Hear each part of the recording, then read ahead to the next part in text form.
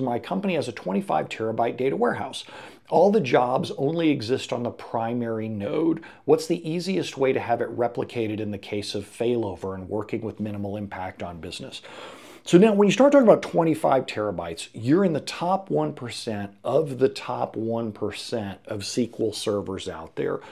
You're so niche. Like even beyond 3 terabytes, you're getting pretty niche. And you're also beyond the scope of what you can just like bang out a question on Reddit and have someone give you good advice. They'll give you advice, it just may not be good. Making the wrong decision at 25 terabytes is hella risky. So this is the area where you generally call in a consultant who does that kind of thing. And I am not saying that because I'm a consultant who does that kind of thing, because I don't do disaster recovery for 25 terabyte data warehouses.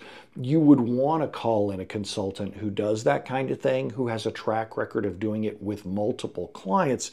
You want to ask them about their thought process, like what are the things that you think about when you're designing a disaster recovery solution for this. You're not going to ask them to do the work for you. You're just going to say, what are the things that you're going to consider when you're building this?